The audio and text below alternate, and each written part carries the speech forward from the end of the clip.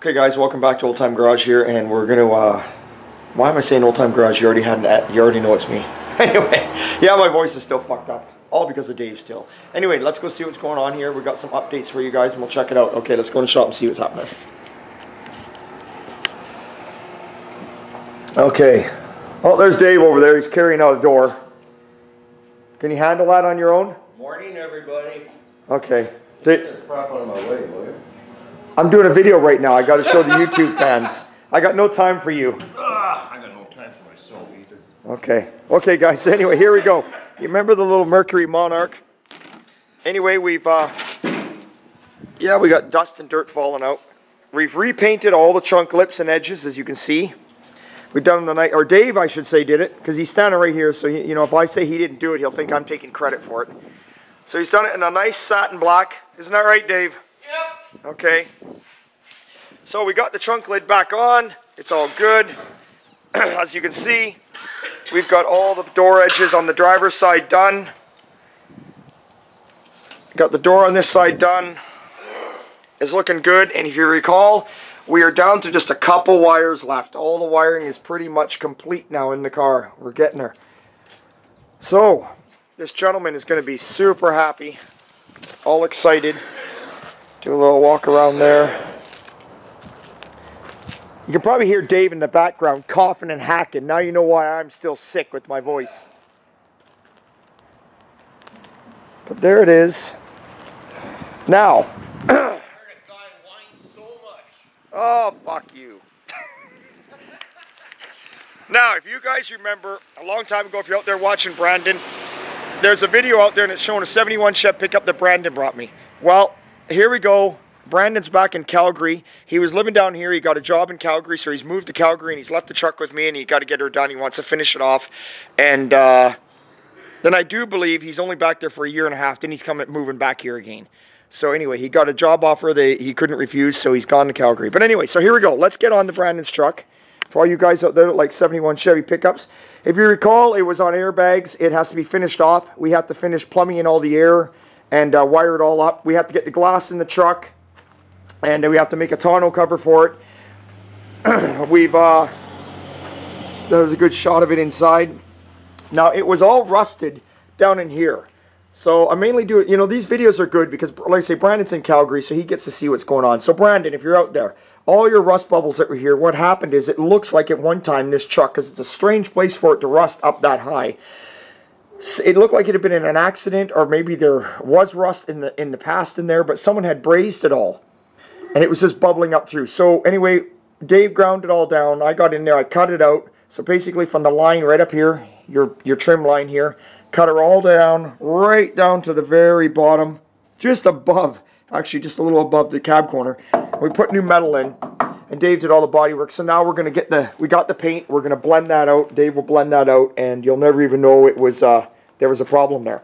So anyway, here you go, Brandon. Your 454 is in there with your fancy valve covers. There you are. What we also did here was you had a lot of the, you can see this is all the air lines. You had them kind of ran up and through between the shocks and stuff, so I've got them all secured. I put them in a rubber hose. I splice rubber hose, run them through a rubber hose just for safety. Then I've used the grommets, as you guys can see right here. They're steel grommet with rubber around, so they're holding everything in line, nice and tight, up against the frame, out of the way of everything. Done it on both sides here for them. And it's all tied up good, and we're working on the wiring. Brandon had a lot of the wiring was cut off on this truck for some reason under here, and it wasn't hooked up, so we're getting all the wiring taken care of there for him. So that's our next big step on that one that we've been working on here. So there you go, Brandon. Your motor's in. We're getting close. It's May 1st today, so I'm hoping to have this truck done and finished and out of here on July 1st. That's a good way for Brandon to spend a long weekend driving his truck. If he's down here, if he comes down. So there we go there. So let me get turned around here. Pardon me, guys. I tell you, fucking Dave and this cold thing, man. I can't get rid of it out of my throat. I blame it all on him. But anyway, somebody asked a question here online, so we're gonna go over here. Let's check this out. Okay, so the question. Oh, hang on a sec here. Sorry, guys. The question came from a guy named, his code here is Zig Gassed Up. Zig Gassed Up. That's quite the name. I'm just going to call you Ziggy. I don't know if you like it or not, but that's too bad, I guess. Anyway, his question. Are you listening, Dave? Quit being so rude. Shut up. Anyway, his question was, I like your style. He's obviously talking to me in this remark, not you. You think? I know. Okay, so what can you tell me about lining up the doors on a 38 Chevy standard sedan? The doors open and close with no problems, but the alignment is way off. Can I shim the body to solve the alignment, or am I going to have to cut some stuff? It is an old car, and most of the original ones I have seen had the same fitment, which is pretty poor. Okay, well let's go over here to Dave, Technical Dave. So what do you got to say to Ziggy? Well, technically speaking, it's a four-door sedan, so it's very flimsy. So yes, you'll more likely have to shim up the body mounts because of all the twist and everything else in the body. Once you got that to a great point, your doors should be fairly even all the way around, providing your hinge pins are good. Now, if worst case scenario, if it's still a bad gap, well, sure, all my hammers have disappeared again. I didn't touch anything. Doesn't matter, they still disappeared. Oh. Worst case scenario, take a peening hammer. You can mask up around the edge that's too close, let's say right here, it's too tight. You make your gap to what you want it to be, let's say. So we have a little bit of metal showing. Take your peening hammer and just keep tapping it in until it's like flush to your tape. Hit a little bit of the grinder, not much because you don't want to go through the skin, and that'll give you a better gap there. You cannot do that too far though. So anyhow, most important thing though about doors is do it with the striker off.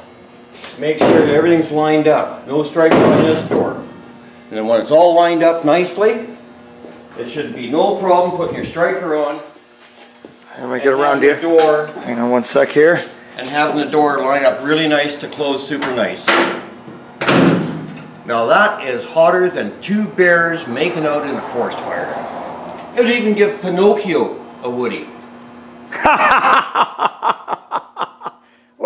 Well now. Well, there you have it, guys. That was Dave's technical tips of the week. I want all you guys out there to write back to me and tell me what we should call Dave, because every time we'll do a video and Dave's in it, we're going to get Dave to give you guys some technical tips. So should we call him the Professor?